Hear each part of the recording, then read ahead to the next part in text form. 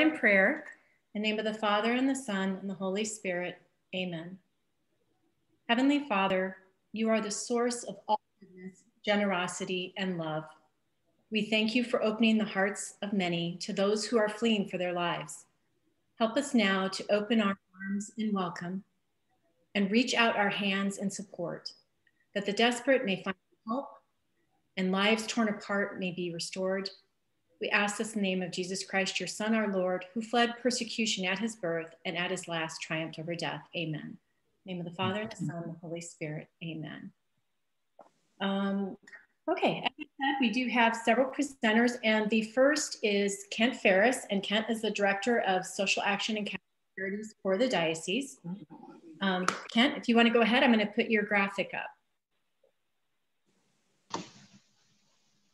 In 1975, the Diocese of Davenport opened doors for our Refugee Resettlement Office. Over the years, and with the direction of the late Nora Dvorak, the resettlement program became nationally recognized. During her years, hundreds of refugees from Vietnam and Bosnia were resettled. In 1999, with great sadness, the Resettlement Office closed and operations were transferred to another community agency. With that transition, Nora spoke words that are as important for us to hear today, 22 years later. Helping refugees find jobs and housing is essential, but if what we want is a community that welcomes people of other languages and cultures, we need to help them by being hospitable. Nora spoke of a community-wide effort, the likes of which we will hear about today. As we hear of present-day efforts and needs, may this Lunch and Learn be dedicated to our beloved sister in Christ, Nora Dvorak. Thank you, Kent. Okay, I'd like to introduce our first presenter. Javi Timbo is with World Relief Quad Cities, and this is an organization that's helping to resettle refugees in our communities. And I believe that Laura Fontaine, who is Director of World Relief, is also here with us today, but Javi's going to be doing the presentation. So Javi, I'll let you take it away. Okay, thank you guys so much. Can you hear me? Awesome. So I'm so thankful to be here with you guys today. I had not really heard much about your organization when Laura asked me to kind of come to the meeting, and I'm so thankful because it's great to see just a community of people willing to help support refugees and immigrants in our community. So thanks again for having me. So with my presentation, I'm going to start with a little bit of a video clip. I'll give you a little brief overview of World Relief. And then I'm going to really open it up for question and answer rather than go through my presentation. But if there aren't too many questions, then I'll kind of go through it more thoroughly. Before I get started, are there any questions? Anything I need to know? Okay, I'll go ahead and get started. So let me share my screen.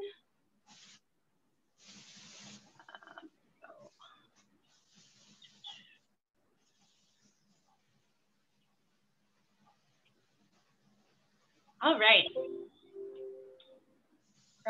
All good? You guys can see my screen here? No? Yes? Let me get it open. I can see it, Javi. You can see it? I can see it. Okay, awesome. I don't know if this is showing me the screen that I want to. All right. So just kind of to start, we have this quote, you know, give me your tired, your poor, your huddled masses yearning for breath free, the wretched refuse of our teeming shore. Send these, the homeless, the tempest toast to me, and I'll lift my lamp beside the golden door. And so that's just kind of a quote and a motto that we really look at World Relief. Our goal here is to welcome our new refugees and the immigrants that come to our door, we really, really hate to turn people away. And so World Relief Quad Cities, we are based in Moline. We serve traditionally most of Rock Island County and some of the surrounding counties on Illinois. But these last years, we've really been working on getting onto the Iowa side, being able to offer services to immigrants and refugees in both states. My name's Javi Timbo. here's my email if you want to reach out to me if you're interested in any volunteer opportunities, or if you have any additional questions or any information that you think would be beneficial that I know, please contact me via email. And then I was just going to go through our website a little bit just so you guys can get a glance at it. Hey, Hobby, this is Laura. Nothing is changing from the first screen. Okay, thank you for letting me know. Let me do a new share. Okay, let's do, are you seeing it now? Now we're seeing the website, yep. Okay, that's what I was getting to. So here's just our website, World Relief Quad Cities. If you have any questions or anything else you want to know, it has tons of information and you can definitely contact us through our website. And then here. All right, are you able to see the PowerPoint again? No? Yes. Yes? We're on your second page, Hobby, with the point of contact. Okay. Awesome. And now I'm going to play a video. Do you guys see this one that says Journey to a New Land? No. No. Give me one moment. Let me.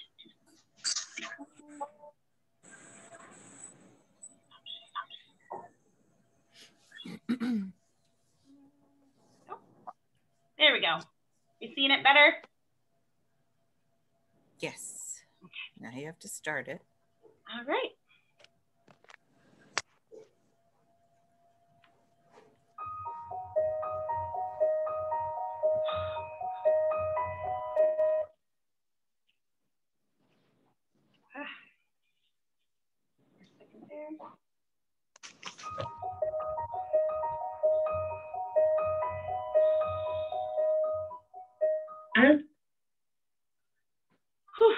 One more time. Sorry about that, guys.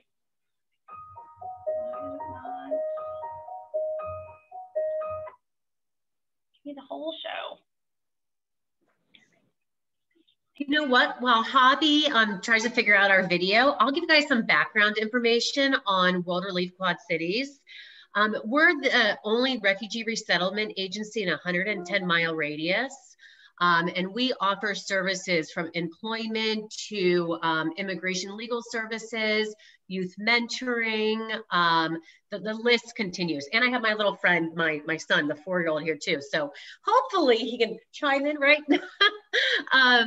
But in the last 2 years, we have been able to resettle 193 refugees, 206 secondary migrants. So is secondary migrants a familiar term with people? No. So the difference, a secondary migrant is a refugee that was resettled in another state before coming to the Quad Cities. So we might have refugees that were resettled by Catholic Charities in New York or in Boston, and then their case will be changed over to our office, and people are coming because low cost of living, there's jobs, they have World Relief, they have support and churches around their community. Hobby, you want to try again? Yes. Are you seeing it? Yes. As our footprints paint a picture of our journey to a new land, we remember why we left, escaping ruin and the horrors of war, while saying goodbye to our people and culture. Our journey began when the explosions arrived at our doorstep, when survival consumed our thoughts. For some of us, our journey began when we could no longer hope for our future. And for others, it began because we were once the tired, the poor, the huddled masses yearning to breathe free.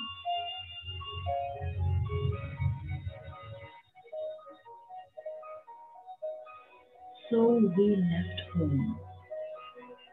We left our communities, the laughter of our friends, the songs of our nation, the teaching of our schools, the taste of our food. We left everything. Hoping for safety and freedom, we traveled hundreds, thousands of miles, often in bleak conditions, just to land on these shores, to set foot on new soil. Our first steps were often met with unwelcoming eyes and cruel words, but we have discovered so much more. We've received warmth, generosity, and grace. You have joined us in caring for our children. Our neighbors have helped us settle into new homes. Our allies have fought alongside us for our rights, our protection, and our voice. This new land has given us her best, and we will give her ours. As much as we have received, we also seek to provide, to strengthen this great nation, creating opportunity for every man, woman, and child. So let us write a new chapter of our story together, welcoming as we have been welcomed, defending and empowering people from every birthplace and heritage. And may we stand together to pursue peace, justice, and equality for everyone who calls this great land home.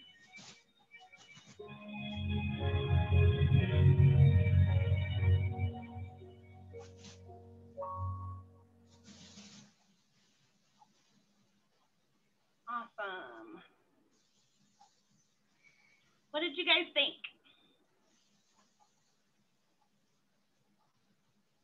Did anything stick out to you guys?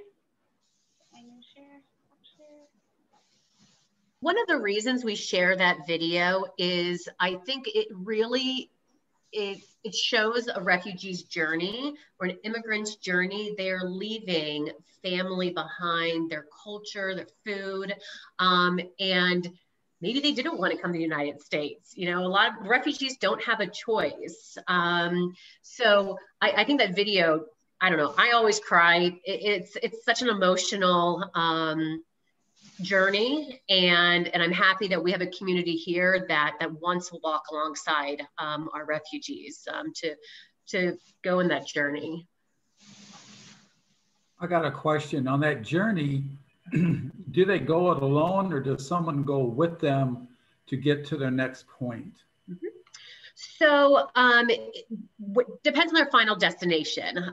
So we had an arrival yesterday, and they left, I believe, was it Zimbabwe or Tanzania, and then have a layover, then they go to Chicago, and then they come to the Quad Cities if they're going to be relocated here. So we have a welcome team, but usually, you know, it just depends what agency they're working with.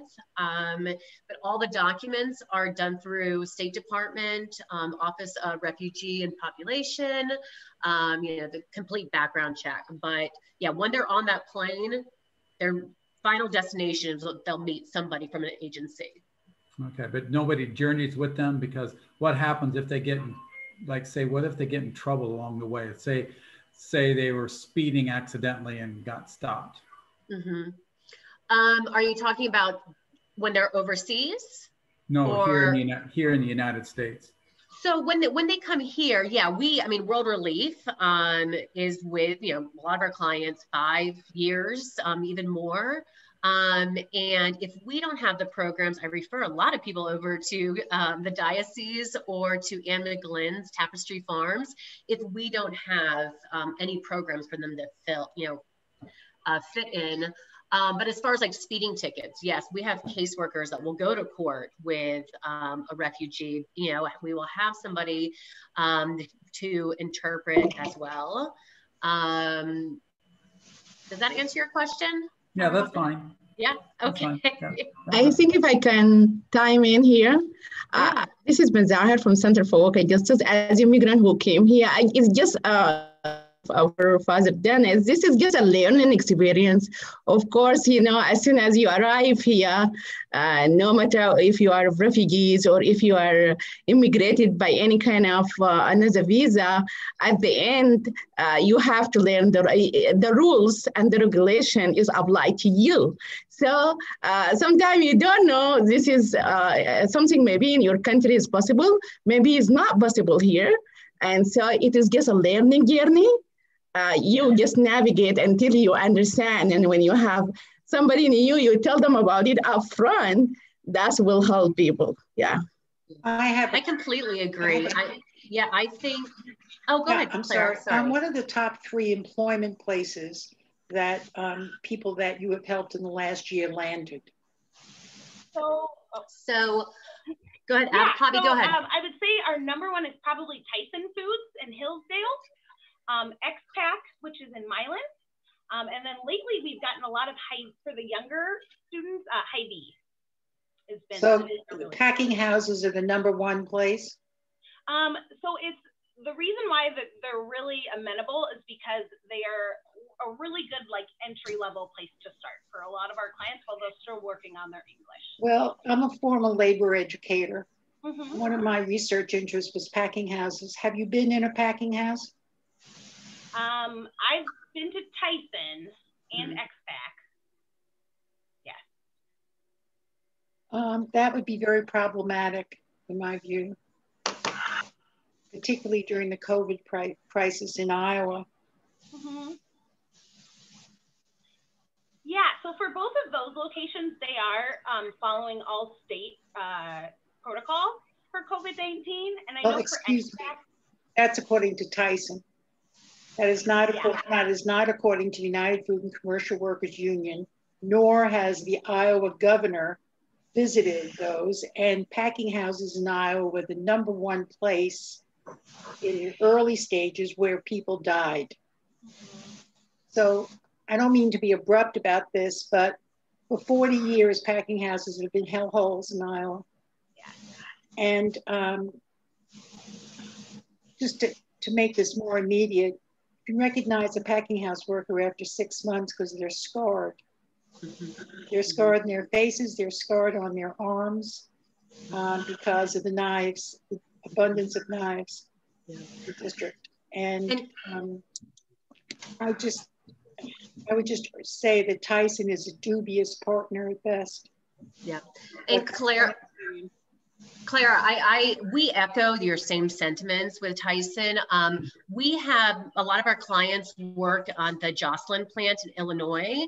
And so part of our advocacy is I've been working with Representative Sherry Bustos, Representative Mike Halpin, for them to go in to these factories and see what really is going on firsthand.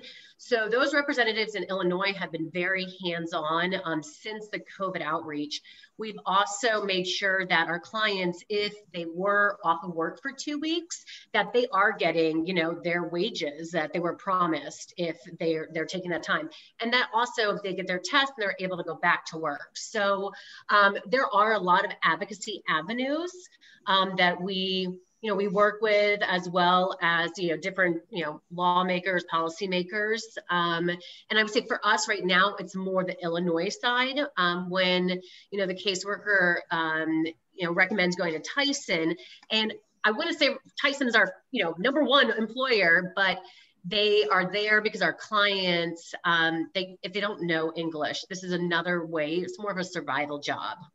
Until they can learn English fluently and do what they did back in their home country here. I understand, Laura. You're talking to somebody who was researching and in packing houses for 25 years. They are hellholes at best.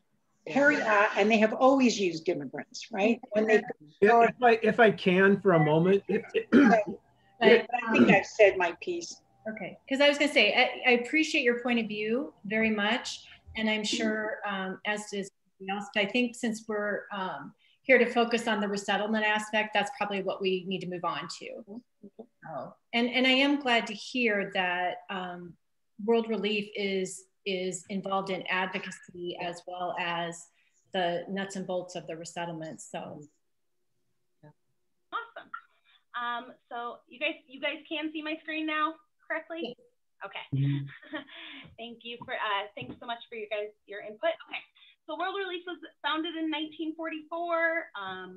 We are not just in the United States, we are all over the world, which is something we really love because we have that international input in all of the work that we do. And then in World Relief Quad Cities, we specifically work on refugee resettlement. We have the Immigrant Family Resource Program. We help with unemployment. We offer citizenship services, and then we offer a food pantry.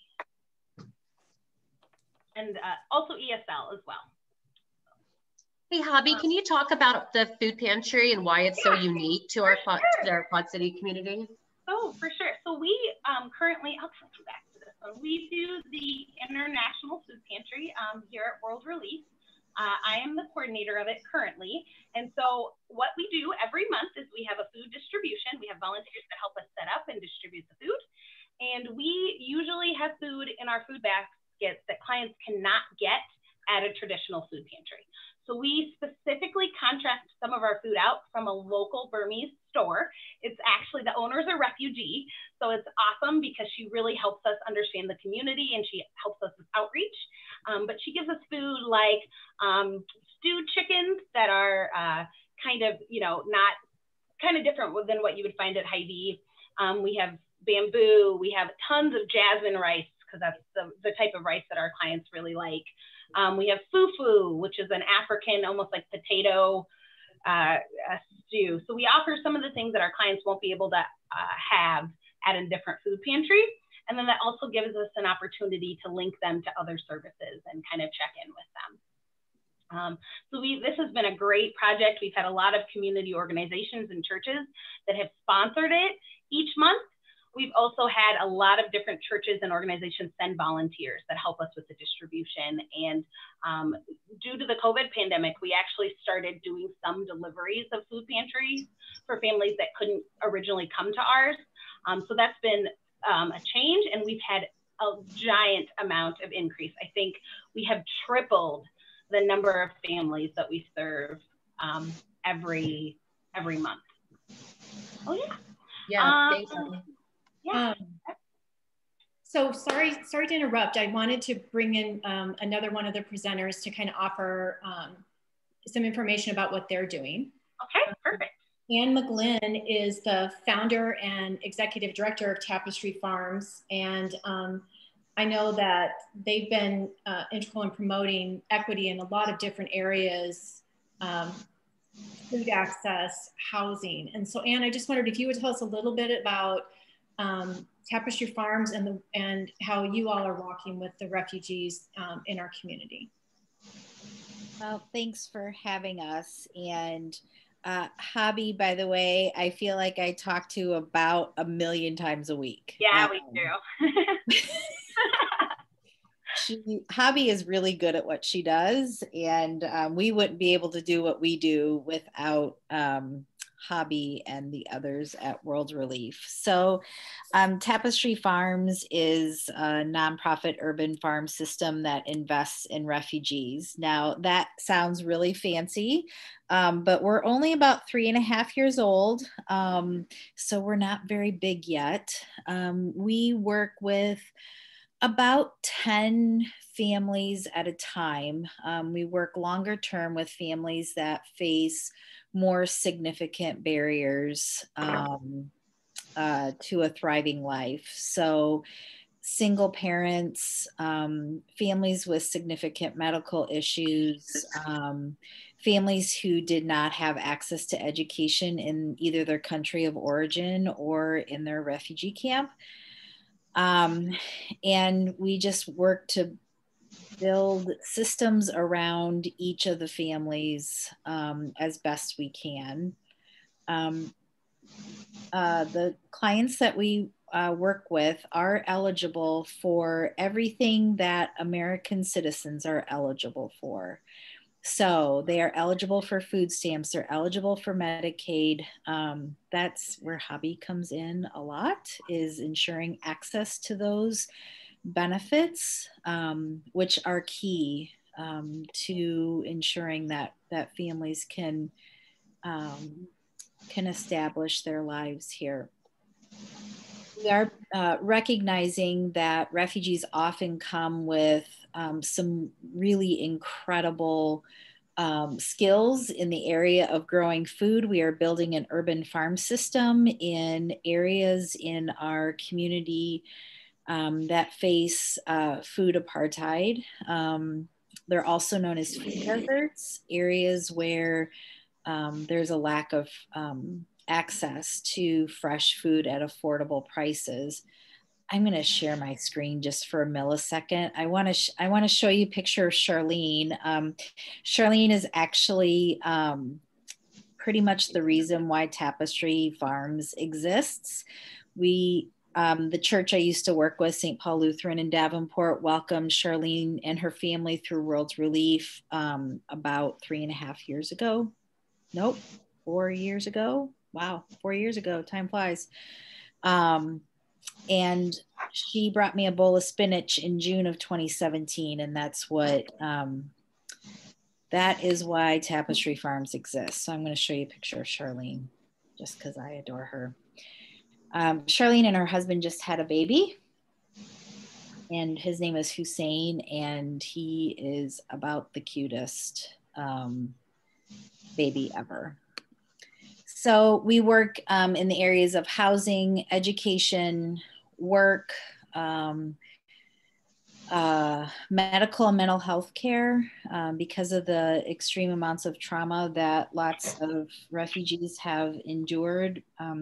We work hard, not always successfully, at connecting people with mental health resources to work through that trauma. We work through citizenship processes with them. Refugees are required to apply for their green cards after they've been in country for a year. And so there again, we work with World Relief. There's a very skilled gentleman by the name of Rotko who has the ability to fill out green card applications. That is an expensive and more so an extraordinarily cumbersome process at times, involving trips to places like Chicago and Des Moines and Rockford that are not always so easy to navigate. And so we help make that happen. And then also community. So if a kid wants to play soccer, we try to get them on a soccer team. If a kid wants to play the clarinet, we try to find them a clarinet and hook them up with band lessons. So trying to think if there's anything else important. The urban farm system, we were just leased an empty plot of land at 3rd and Brown Streets in Davenport. If you're familiar with King's Harvest or the German American Heritage Center, it's down in that neck of the woods.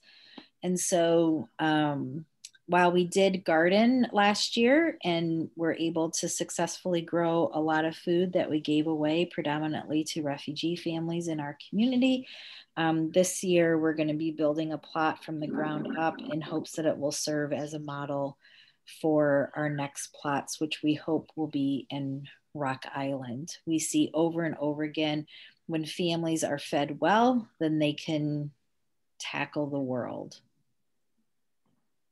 Thanks, Anne. You're welcome. I love the gardens. I have a daughter who's doing a degree in public health and is very focused on food equity. So I have a question if we're taking any. I'm going to let our next presenter speak, and then we will, Lindsay, real quick. Okay. I'm starting to see that there's this great interconnectedness between all of the groups who are supporting the refugees who are moving to our community, because the next person who's going to speak is coming from the individual perspective, and that's Nikki Gant. Nikki is a volunteer or a parishioner at St. Paul the Apostle in Davenport, but she told me that she has a heart for the outsiders. And I think she's definitely putting that heart together with her hands and her feet to do the work. So Nikki, you want to share a little bit about your participation in Walking with Refugees? Well, first, I would just like to say hello to Habib, because we've been messaging about a refugee family, but we haven't seen each other. So it's nice to see your face. But and thank World Relief, because I wouldn't have had an opportunity to serve refugees without them having that infrastructure in place, over there in Moline. But a couple of years ago, I think 4 or 5 years ago, I saw on World Relief's website that there was a single mom of 5 who was going to be relocating here as a refugee from the Congo. And, you know, you just get that Holy Spirit, like, I'm meant to do this now. And so I just, you know, messaged them and I got in touch with them. And before I knew it, a group of my girlfriends and I had gone through the training for what they called the, I think they called it the Good Neighbors program. So went through training, got background checks, and then we were picking this family up at the airport. And, you know, here this mom arrives looking completely exhausted with like a beach bag and 5 kids and no idea how to speak English. So we were really blessed to walk with them through that first 6 months, which was what we signed up for. But then, you know, you start to get kind of attached to the family a year or 2 years. And, you know, we're still in touch with that family. But some of the things that we were doing with them were as simple as like teaching them to use a can opener. I mean, they'd lived all these years in a refugee camp and they just didn't have the same appliances as us to teaching them to use the busing system and taking them to their medical appointments and, you know, building relationships with the kids, you know, taking them to do fun things. Well, what else did we do? It just seems like there was an endless list of tasks, like helping them to, you know, look for work when that time came and get to their English as a second language classes. And it was just a really meaningful experience. Like the girlfriends who we all did that together, we all kind of came away feeling more like really inspired. Like it's almost like, okay, well, now I know that if worst case scenario happens in my life and I somehow become a refugee, well, I'll just be like the bin was, because they were incredibly inspiring people. They were full of joy and life. And so really it was just, you know, a gift to be able to do that. And I can say I just received an email, a text from their oldest son, Fabrice. He was probably the most personable of the kids and really took that big brother, you know, leadership role seriously. But he just recently asked if he could come to our church. So he's this Sunday for the first time to St. Paul's. You know, he had come a couple times, like back now he speaks English, and, you know, to continue that relationship with him. And he has, his mother does work in the factories. I know that discussion came up, and one of the things that motivates him is he wants her to not have to work in the factories. So he is a high school graduate. He graduated from Rocky and he took on an electrician apprenticeship. So he's already working as an electrician, but then now, I couldn't believe this, about 6 months ago, he told me that he had started a network marketing business. So here he's got 2 jobs now, and he just went to Texas. Like he just went to Texas to get some extra training, but he wound up finding mentorship through another refugee from Africa, you know, who was in this. So it's just nice to see that with some support, how constructive. And one of his things that he wants to do is help refugees here in the community as he establishes himself and kind of lifts his family up out, you know. So that was gratifying. And then more recently, through World Relief, group of us from St. Paul's are, you know, working through the cultural partnership team program that World Relief offers now to provide very similar forms of family from a Burmese family of refugees. And when you guys were talking about the food pantry offering those ethnic cuisine, I was thinking, well, it's a good thing you do, because the bin was let us try fufu and it's really good. And then we don't know our new family as well yet, so they haven't offered us any food, but their house always smells really, really good. I think it's that rice that you were mentioning. So I just wanted to share my personal experience. I mean, I'm a busy mom. I've got 4 kids and a lot going on, but we were able to make time for this. And the other thing, anyone else who's thinking about, you know, reaching out to Anne or Habby about a volunteer opportunity, people get interested in this. Like, I maybe put up a couple Facebook posts when we did this with the bin was 5 years ago, and I can't stand social media, but next time when we started asking around, people remembered that and it had sparked their interest. And then we actually had quite a few people when we put it in the bulletin at St. Paul's who wanted to get involved in this new group. So I think it's something people are interested in.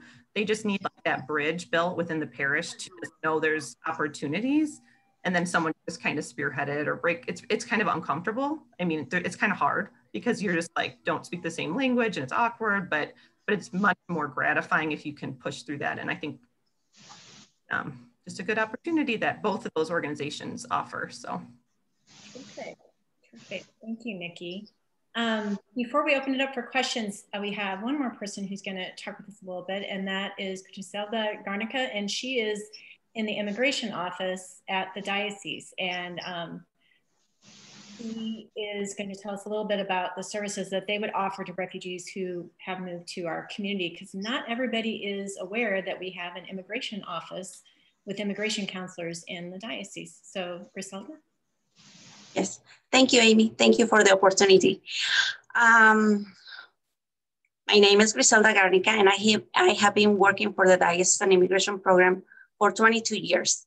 I've been accredited by the Department of Justice for 17 years. Our office consists of 2 accredited counselors, 1 part-time administrative assistant, and 1 volunteer. Due to COVID, right now, we are handling our cases remotely via phone, email, and mail. It has been working very well for our clients so far. Our office is and has been handling refugees with their next step once they're ready for the next step, which is adjustment of status. Once they're ready, once they accumulate 1 year, then they will be ready to adjust their status, and we help with that process. Also, some are interested on applying for their citizenship as soon as they can. We also help them with the citizenship process. We offer other services, DACA, work permits, petitions for relatives. If you want the complete list, you can visit our website for the complete list, and it'll list every service that we offer. Thank you. Thank you very much, Griselda. So I want to open it up for questions and comments, if that's okay with all of our presenters. And then if we have time, I would like to know from each of you eventually, like, are you looking for more volunteers? Do you need more assistance from the community? But if it's okay, let's take a few questions at first. Anybody have a question? Yeah. My name is Lindsay Steele. I work for the Catholic Messenger, which is the diocesan newspaper, and I'm writing an article about this Lunch and Learn. So I just wanted to clarify a couple things or boring questions. Laura, you had mentioned how many people your organization had helped the last 2 years. It was, I think you said 193 refugees, but I didn't catch how many secondary migrants. I think it was over 200, but I didn't catch that. Yeah, 206 secondary migrants. Okay. So 193 refugees from overseas. And this is until fiscal year, or from our last fiscal year. That's okay. Not a problem. And then the second one was just, since this is my first time hearing about these organizations, and I'm glad to know that they exist. But your organization and Anne's organization, are they both different organizations doing the same thing, or are they connected somehow? So they're different organizations. I would say we do a lot of the same work, and Anne traditionally has a lot more work on the Iowa side. Okay. And I would say we complement each other. If we don't have additional resources, or Anne needs additional resources, we work together to support our families and community. Okay, thanks. Yeah, so to just give an example, we don't have someone who has the certification through DOJ to fill out to do adjustments of status. So that's a gap that we have. We hope to fill that gap at some point in time, but that's a gap that we have, and so we rely on Rockco at World Relief, and I'm so happy to hear the diocese has that. So I might be in touch with them. Whereas, World Relief or another one of the agencies might not have the funding source to help a family stay in their home who's been in the country for 8 years. So that's an instance where we can step in. We do have the funding to do that. Thank you. Other questions or comments? We did have one asked a question through chat, and he was wondering if you are settling in a particular ethnic group or country of origin, or, I mean, and that's something I'm curious about too, because my understanding is they really make an effort to settle refugees where they are going to be with people from the same country of origin, because that just helps them feel more at home more quickly. So. Yeah, so traditionally our refugees are resettled from the Democratic Republic of Congo. Sometimes the surrounding countries, the children might be from Burundi or places like that. And then we have some immigrants or some refugees from Sudan. I don't think Sudan and Iraq. And then I believe Burma is our kind of second largest. And then within that Burmese community, we have Chin, Hakachin, and Karen are three of the big ethnic groups that we serve. And to piggyback on what Javi said, the reason the State Department does that is because they put U.S. ties, and so they place people here when they have U.S. ties. So they might have a pastor, they might have a cousin, they might have brothers, sisters. So if they have a U.S. tie, it helps better, when they're coming over. And we have heard, though, that we might get some non-tie cases, meaning that we might be able to see Syrians, Iraqis, Afghanis. But for right now, it's Congolese and Burmese predominantly.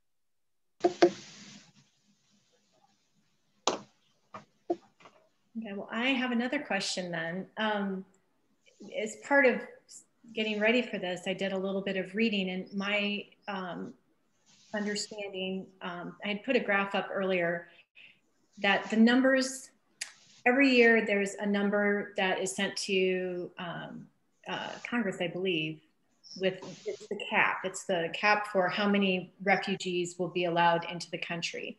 And that has gone down significantly. I want to say that for a couple of decades, we were between 60,000, 80,000. Prior to that, it might have been 100,000. But then we dropped very significantly to the point that last year it was 18,000 and proposed for this year was 15,000. I mean, I would think that had to have had a significant impact, maybe particularly on World Relief, because you're used to probably having more people that you're assisting, and to have it drop so suddenly. And then knowing that it might change, there's been some talk that it may ramp back up. So how has that affected your office? So I would say the majority of us in our office have never experienced an arrival year of more than 100. Rocco and Bexod have been there the longest. And so with the prior administration, the presidential determination was limited. So every year, President Trump would decrease it. Now with the new administration, President Biden, it's supposed to release something this afternoon as to whether they're going to increase the presidential determination. There's been rumors that it would go up to 125,000. It might just stay steady, and he will have people that are in line and a pipeline overseas waiting to come over, have those expedited. And then in the new fiscal year, have the numbers increase. But yeah, I think this is why we had a lot more secondary migrants, and because, our numbers from overseas were just becoming so low. So we are definitely excited. We are ramping up our efforts and making sure that we have all the necessities stocked in our warehouses. We're hiring for more positions just with the assumption that we will be getting more arrivals. I was wondering, are you going to offer contact information for like Tapestry Farms and the Good Neighbors program at the end of the program, maybe? Actually, it will come out. We send a follow-up email with a link to the recording, and I'll include links to their websites. I'll check with presenters to see about including personal contact info, but definitely will at least give you access to their website. And that'll come out in a day or two once we wrap up here. So thank you. Yep. I have a question. Yes. And, well, kind of a statement of a question, Bo. I understand there's limited job opportunities for non-English speaking people in the communities. And so I'm going to suggest that if we're concerned about the packing plants, that we in our churches advocate for good working conditions because of the lack of available jobs. I also know that there's things done in communities that help immigrants learn English, or refugees, I'm sorry, learn English and perhaps move into other positions. And I know from Mazahar, my experience with Mazahar in Iowa City, that there's professional people that come as refugees that are unable to practice their major positions that they've had in the countries that they have been forced to leave. And so I'm wondering if anyone can speak to what you do to help people grow in the citizenship here in the United States. Yeah, I can take that one. So currently at World Relief, we have a RSS employment program. Mm-hmm. So traditionally it helps them with that first kind of job, but then they also continue to work on employment skills. So if whether that's going back to community college, I know specifically, we have a person that did carpentry in his country of origin. And so the RSS person worked with him to get connected with, I can't remember, but a family-owned business that worked with like pipe fitting and things like that. So we do offer that more intensive employment program, but then with some of our other jobs, it's just meeting that immediate need of financial stability, kind of first, self-sufficiency, and then we kind of continue to help. We also have a youth mentoring program that traditionally works with younger refugees, and so they match these students with mentors that are helping them think about kind of the future and employment options. So that's one of the things I know we offer. Thank you. We did have a question come in asking, and I don't know if you all will know this or if anybody else on the webinar will know, but are there other groups like this active in other parts of the diocese? Kent, do you know? Loxie, Glenn, anybody know? The Mary McCauley Center was resettling refugees in the northern half of the Iowa City Cedar Rapids corridor, though I don't think there were many that they were resettling in Iowa City. I think most of them were in Cedar Rapids or Waterloo. There's a large resettlement program out of Des Moines, but I don't think that they've ever resettled many in the western part of the diocese. And it has most to do with, again, if you are connected with a family already in place, you'll find Des Moines, Waterloo, Cedar Rapids, Iowa City, the Quad Cities, as opposed to the small rural communities kind of on the western edge. So it's kind of the Mary McCauley Center was doing it. And for a long period of time, the Dubuque Archdiocese's Catholic Charities was resettling in their archdiocese. But when about 4 years or so ago, they had to shutter the program that had been in place for 70 years because of the significant drop in numbers. And yeah, Kent, I know that the Mary McCauley, they're still active. We have a group with our state refugee coordinator in Iowa, and there's about 5 other agencies that, we do these quarterly calls and discuss, basically where some of the barriers we're facing, how can we help each other out. But yeah, they are still active. I just don't know their numbers right now. Well, there's several in Iowa City. The Catholic Worker Movement, the Compassion Movement at the church there, and it's not exactly resettlement, but they do a lot of actual resettlement.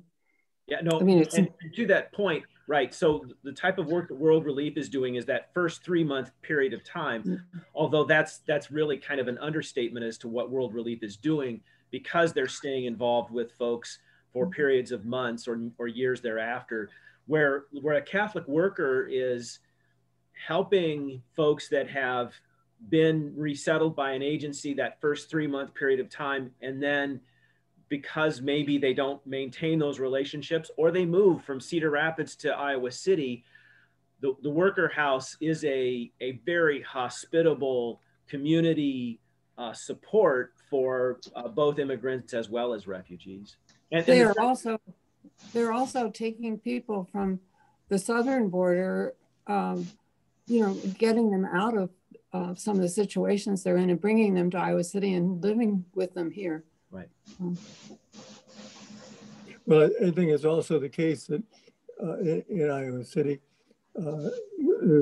substantial Congolese population, and they have developed institutions of their own. I mean, I would think would play a large role in the whole process of settling incoming Congolese. And then the other large community is Sudanese. And I'm not aware of organizations within the Sudanese community to the same extent as Congolese.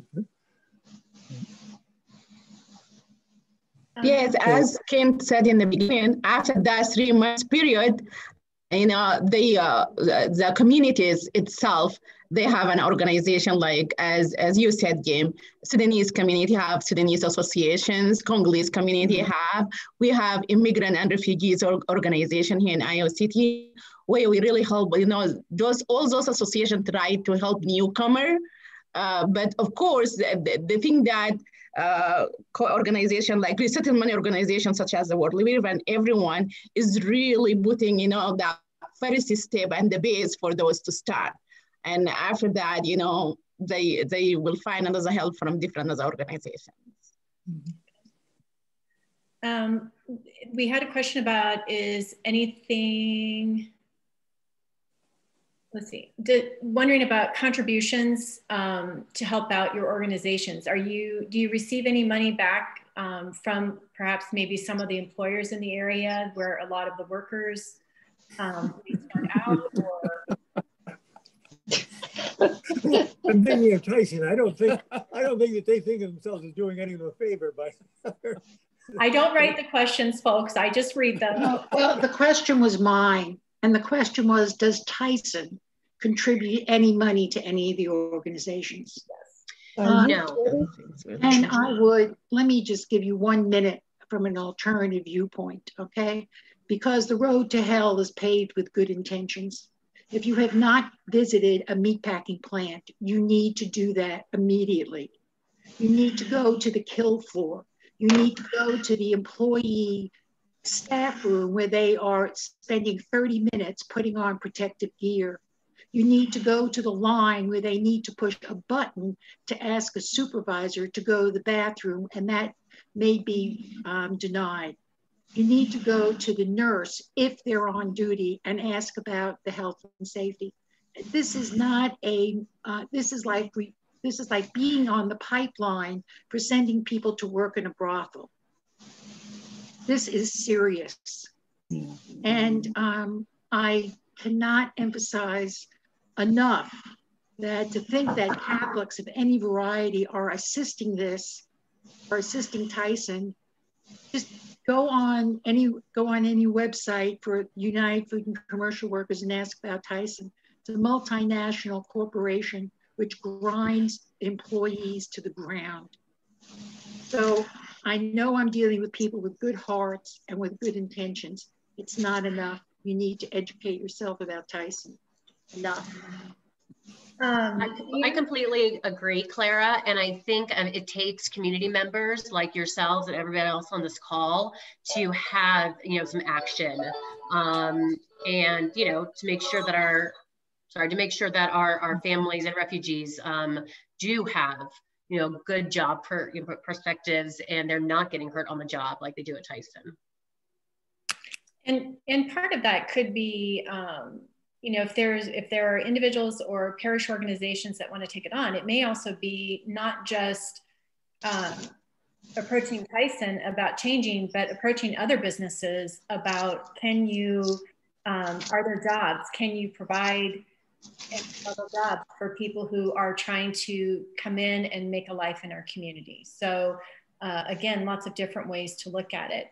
Dan, if you're still on, I see your question. Is anything being done to plan for vaccinations? I'm thinking that's for resettlers, people who are being resettled. I can talk a little bit about that. I'm sure Laura and Hobby might want to add to that. So we do have connections with the Scott County Health Department and the Rock Island County Health Department. Actually, just this morning, I sent out a series of links of videos in a variety of languages that were created by an organization in Vermont, Swahili, Somali, French, a variety of languages, working to just talk about the vaccine and kind of just the basics about the process and how it works. There is some concern in, I'm more familiar with the Congolese community. There is some concern in the Congolese community about getting the vaccine. And so we're just having some conversations. Ultimately, people get to choose whether or not they want to do that. And so we honor that. So there is work being done. Thank you, Amy. And in Illinois, the public health department, we had a meeting yesterday, and they're working on messaging, like Ann was talking about, how to dispel the fears and the myths. And I know with Rock Island County Health Department, they hopefully will be hiring some of our refugees to be a trusted messenger and be able to talk about the vaccination. We did that with when COVID first came about. You know, what does this mean? It's when you hear it from somebody in your own language, in your own community, it's sometimes better than us saying, hey, you should get it done. Well, I think that's great. I think it's a much more powerful message, like you said, when it comes from that trusted messenger and someone in your own language and with similar background to you, similar life perspective. I want to be real respectful of everybody's time, and so I'm going to do my wrap-up message, but we can leave this open for a while longer if people want. Presenters, thank you so much. I'm sure that we only covered about this much. And one thing I would ask of you, since we hadn't gotten to it, is if there is a need from the community, if there's something that you need from the community, will you email that to me, and I will make sure that that goes out. And I don't even necessarily mean tangible goods, although that's fine.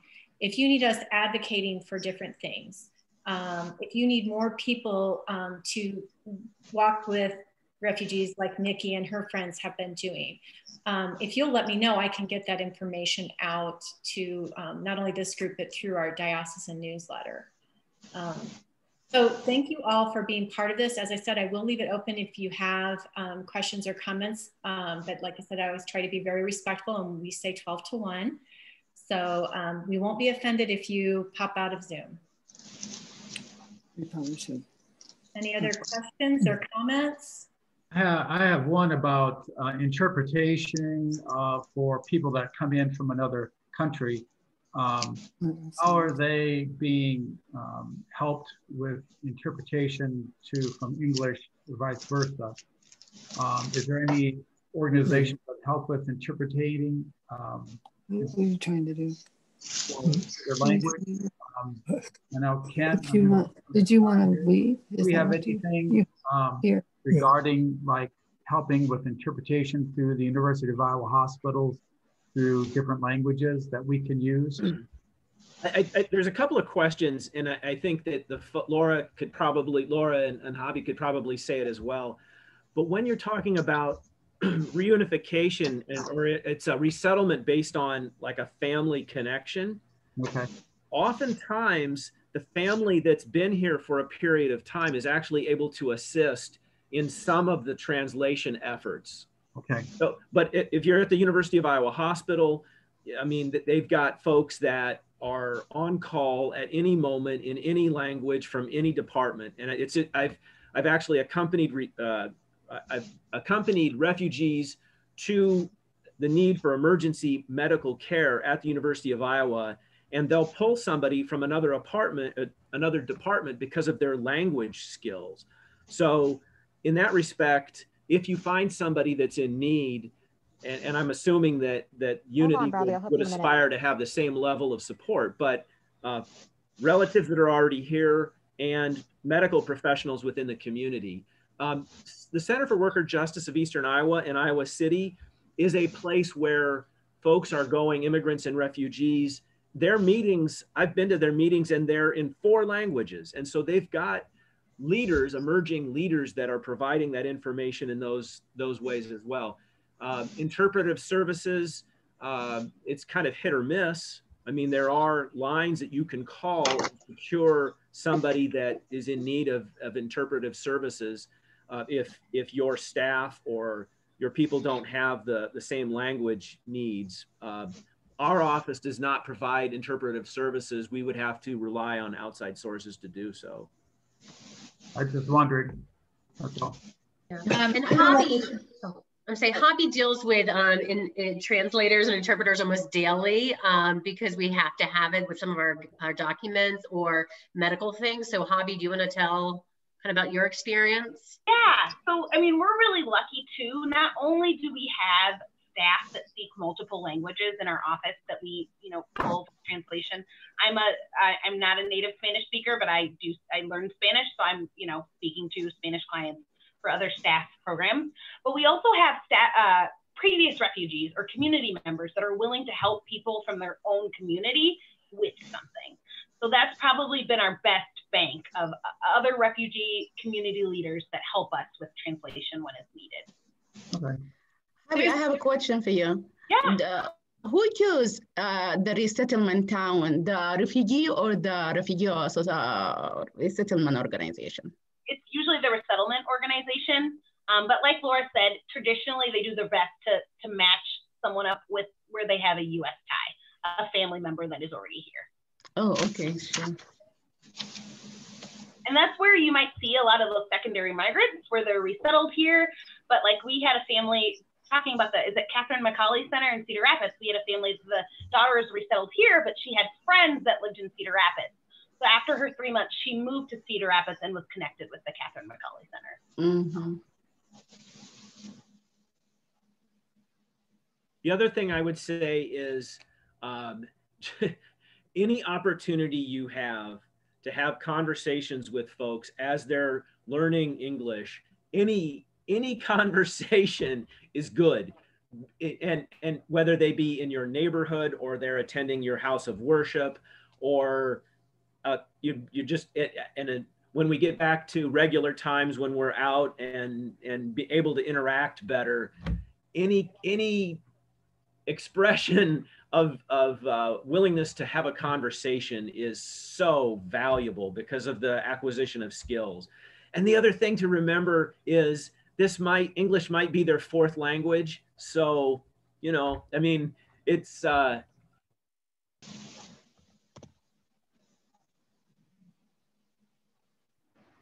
You're muted, Ken. You're muted.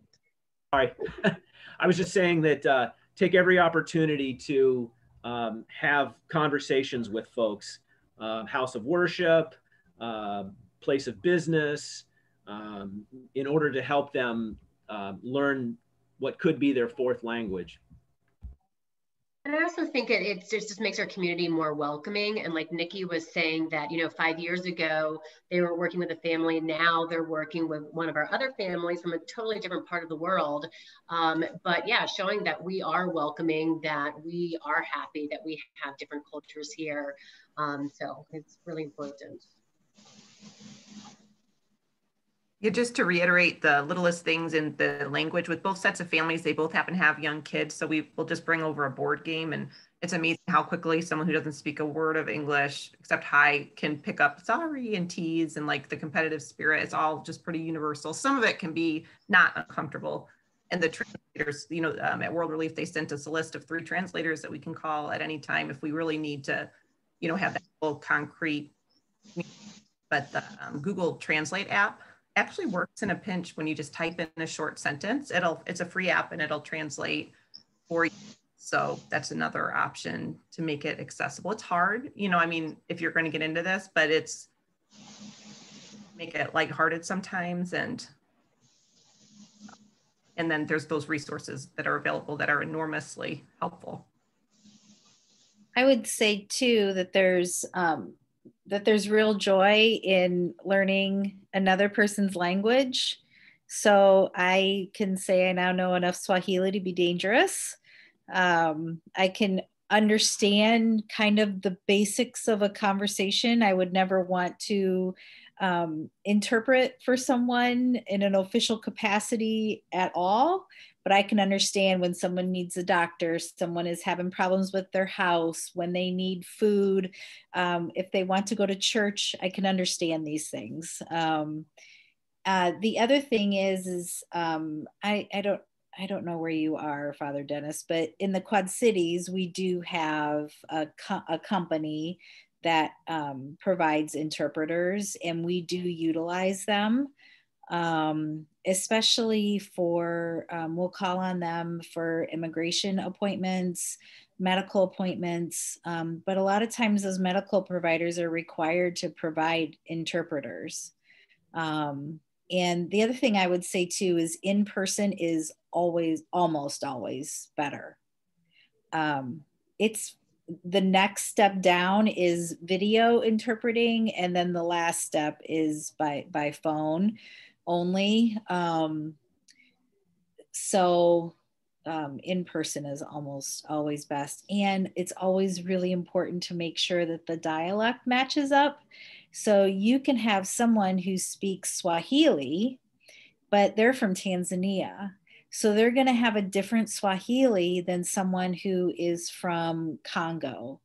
Or Pashto, for example, has different dialects. And so if you're with someone and they have an interpreter that is identified as being their language, but you see that they're confused, immediately ask, is this the right Swahili, or is this the right Pashto?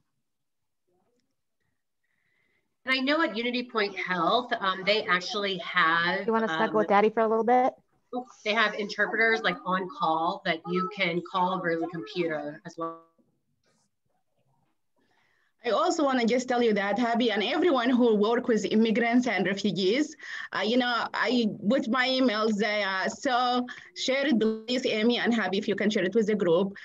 If you have anything in Eastern, here in Eastern Iowa, like in Johnson County, you need help, interpretations, you need something here in the area, let me know. I can connect you with the right people.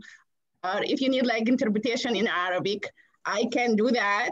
And because I'm Sudanese, also if you have a Sudanese person, you want me to talk to them and just, make them feel good. Because I know when I came to this country, I was crying, I want to go back. And I was like, no, I cannot survive here. This is not me, a lot of barriers.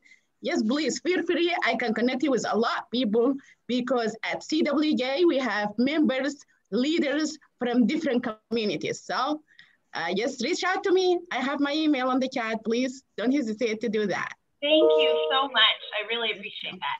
I will probably follow up on that. So. Sure. Thank you. Real quickly, I just wanted to jump in and speak to the parish involvement. I've been fortunate, thanks to Nikki's leadership, to be on the team now. That actually I was supposed to at 1:30 be in Moline to work on English with Pawa, but we canceled that till Monday because I don't think I'm going to drive across the bridge today. But I think the other side of this that we need to remember, as Pope Francis continually calls us to move to the margins, is facilitating that very real encounter with Christ through other people for our parishioners. And taking people that, like me, that may not have ever had the courage to jump out on this limb, but through Nikki's experience to say, hey, this is really great, to bring me along and to go and meet these people and to just accompany them, just help them walk through this crazy time in their lives will change lives of parishioners too. So don't just stop at, we want to help these people. Let it multiply through your parishes. Let these get other people involved. The World Relief, I can't say enough about how they take our hands and lead us through and give every resource needed to make it as comfortable as possible. So I would really encourage folks to look at this through the lens of a parish activity that isn't just writing a check or dropping some food off at the rectory to give to the food bank. That's great. We need money and food, but facilitating real personal encounters with the people that really need it in our own backyard is something that it's authentic Christianity, and it's something I just don't feel like we do enough of in our parishes on a daily basis. Hey, Ryan, I think you said that beautifully. And, that's one of our things at World Relief. We want to empower the church and volunteers to be able to have this mutual transformation, to be able to have lifelong friendships and, and learning Swahili and, her clients learning English. So, yeah, I think you did that very, very well. Thank you. I just want to echo that praise, Ryan. This morning, I was at the home of one of my clients, and the little 4-year-old greeted me by saying, he pointed his finger at me and he says, "My mom has lipstick." And I have no idea where that came from, but he felt like he needed to communicate that to whoever would listen to him. And those moments happen all of the time. And dear Yahshua wanted to tell the world that his mom had lipstick. So the struggle is real. It's hard, but the joy, man, can't beat it. I just have a quick question. For donations, do you guys take like items, like let's say for now the winter has come, like winter clothing and items like that, or like for their house? Do you guys take those sort of donations? We do. So every Wednesday since we all are still working remotely, every Wednesday we do have a staff member in our office that is available to take any donations that can be dropped off. Winter clothing for sure, definitely coats, gloves, and hats. And then household items always. So, tablecloth, utensils, things like that. And the only thing that we can't take, but I believe our secondary migrants, maybe Anne, is mattresses. Just with the money we get from the federal government, we have to buy new mattresses. So I do know people have, donations of like a brand new mattress, and then we'll call Anne or call one of our secondary migrants and say, who needs a new mattress? So I just did that this morning. That's so funny. You said that. Yeah. So for Tapestry Farms, we take donations when we need them. So we don't have storage space. I'm sitting in my house right now. We actually do have an office now, which is exciting. But we don't have the capacity to take donations on a regular basis. But if you have, I'm going to make something up, a size extra large sweatshirt for a man, and you think it might make a good fit, you can message me and I'm going to tell you yes or no. And then if I say no, I'm probably going to send you to World Relief. I just want to give you an idea for everybody who work with refugees. Here, the refugee and immigrant tend not to do the first step when try to make a connection with an Iowan. So they were scared that maybe they don't like them. They just heard all this about discrimination and everything. Maybe they don't like them because they're African or because they are Black or anything. But they are very welcome people if you done that first step. So if you would like to connect here in Iowa, we have a program in the Center for Worker Justice. Every year during the gala that we held, I will tell the people that if you would like to connect with a family, reach out to me. A lot of family need somebody Maybe the mom and the dad, they go to the community college, they need somebody to navigate the homework with them, or they need them to navigate the homework with their children. They need just to know how to drive or how to read the driver test. Many, many things that if you talented and we can connect you, and they will make, they are looking for a family.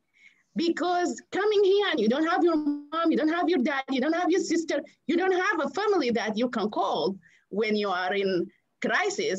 We believe in neighbors. That's why sometimes I try to make a connection with the neighbor, because we think a neighbor is supposed to be the close friend. You are not in a good situation, you call them. So just if you share with your network, say, do you want to be connected with, an immigrant family? I can give you a story. I connected some people from the care to some Sudanese family. And this woman, she became very friend with this family. And even they struggle in the beginning speaking. And now Rabab, the immigrants, she started speaking English because she tried to talk to that woman. And she did herself, like she tried her like very hard. And now she really talking English with her. And this woman, she gets sick and her children is outside. Rabab, she went and stay in her house, cleaning her house, cooking for this woman, doing everything, because we value that relationship. This will be like a family, and it will be like benefit both the refugees and, the Iowan too. I just do that kind of programs with your allies and supporters to connect with your, new refugees resettled in this country. Yeah.